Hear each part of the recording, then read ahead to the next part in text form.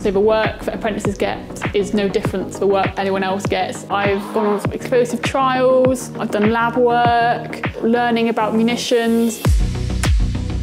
I'm Charlotte, I'm an Ordnance Munitions Explosives apprentice at Dstl. I felt like I've gained a lot of confidence in my field. I've actually been able to sort of make decisions and do tasks and things that I've never thought I'd do before. Can't say that enough how many different projects that I've been involved in.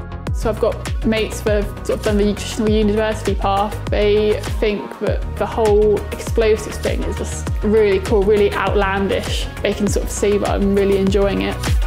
So what I'm probably most proud at Dstl was organising the trial that I did over the summer. It was pretty exhausting. I just wanted to see if I could do it. It was so rewarding at the end, just watching it all. I'm really happy that I can create such an impact at my experience level.